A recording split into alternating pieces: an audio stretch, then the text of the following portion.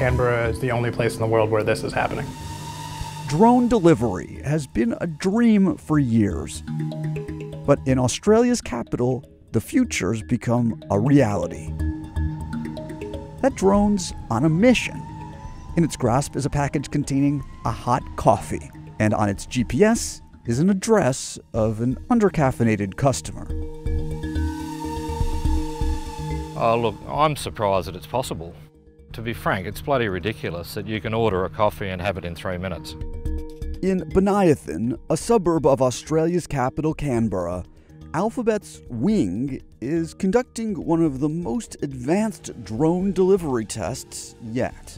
I hope that we're able to build, test, and show a service that both makes roads safer by taking vehicles off of the roads and also reduces emissions.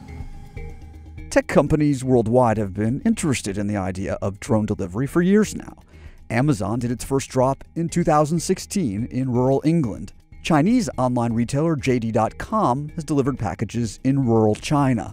But Wing's 25 drones in Canberra are pushing into new territory, delivering hot meals and hot coffee that need to be in customers' hands within minutes.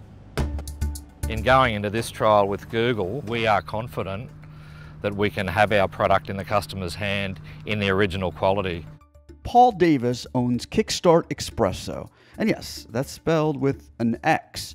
To date, Kickstart has specialized in drive-through coffee. Now he's partnered with Google to test delivery via drone. The drone coffees haven't turned a profit yet, but the shop is counting on future potential of the technology. And Kickstart Espresso does have drone regulars.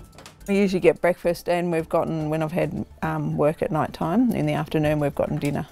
Felicity Dalzell and her partner, Catherine Strickland, are among the autonomous drone program's first users, and they're hooked. With a young family and young kids, for me to just go and get a coffee to load 3 children in a car is really hard.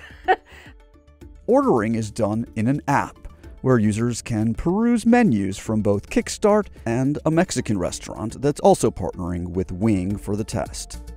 The vendors receive, prep, and pack the order. Then it's sent off to the address the user inputs.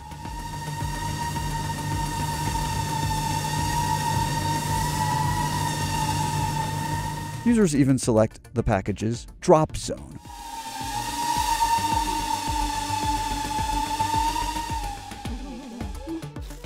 The worst spill I've had from a coffee is a little bit of drops on the top of your coffee cup. The drones fly by themselves. No human controls them. They follow GPS coordinates. In the about 2,000 flights Wing has conducted to consumers, 5 flights were forced to land early. For the test, Australia's aviation regulator granted the company an exemption from the current drone rules. A spokesman for the regulator said, "No crashes or malfunctions have been reported so far." But safety isn't the biggest concern. It's like an F1 Formula racing car. It's absolutely irritating.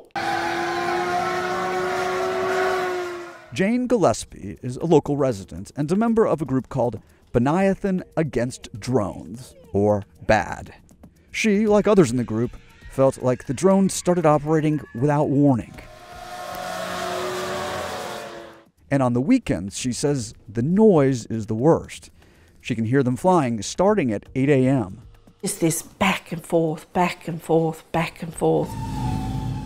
Bolden Johnson says part of the issue is The noise that the drone makes is a new noise that human ears aren't used to hearing at this point. He added the company has already taken steps to quiet the drones, but Wing declined to let us film the less noisy propellers they're developing.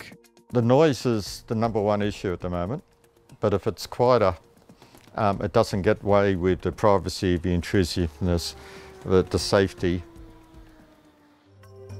Nev Sheether leads the BAD community group.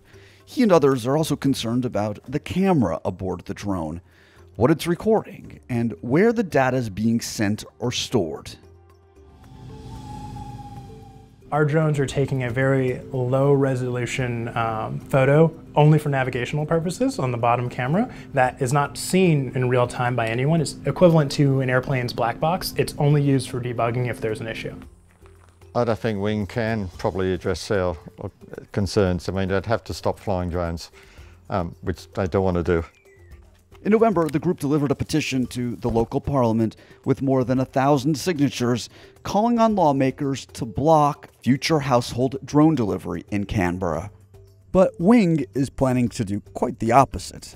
In the new year, the company plans to move its operations to a permanent facility just north of Canberra and scale up the delivery services. It will also begin testing delivery in Finland in the spring.